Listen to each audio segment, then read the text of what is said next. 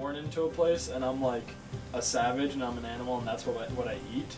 But I didn't think of that. I didn't think of like the psychological effects of I still have human memories, but I'm gonna go eat a human brain. Okay, with your brain right now, conscious decision to live this life, or you could be like pretty much comatose, but you'd be living this like perfect life and you would never know that you were comatose. If you made that decision to live that perfect life, you'd forget about this life. You'd still be here and all of us would still be here, but you would be 100% ignorant of it. Well, it depends. Like, would I retain who I am, or would I be able to like choose a fictional character to be, or? It wouldn't be.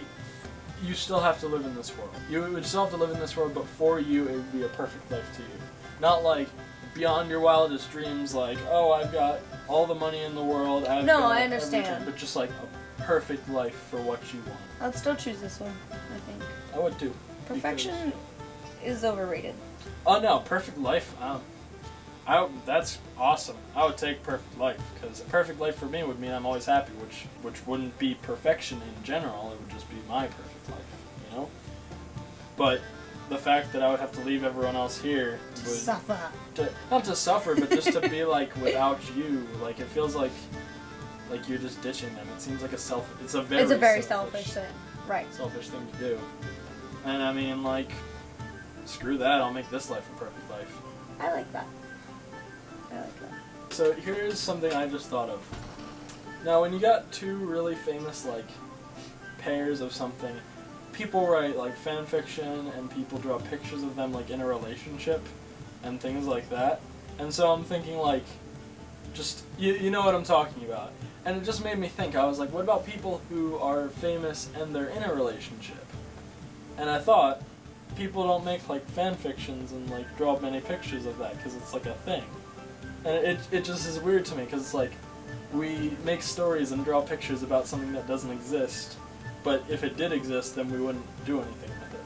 That's not necessarily true. Just like, for example, there are lots of fan fictions written about canon pairings. Yeah, I get that, but generally it's not focused completely on said canon pairing, you know? Sorry, I'm having issue with the door here. I'm having issue with door here. English can... Blah. Hope you guys have had a great week. Please leave a rating, comment, subscribe, and I will see you next time. Later.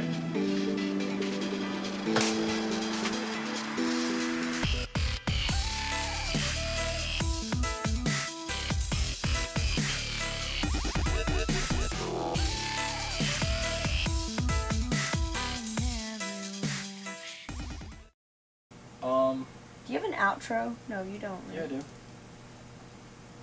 Can't remember. Hope you guys have had a great week. Please leave a rating, comment, subscribe, and I will see you next time.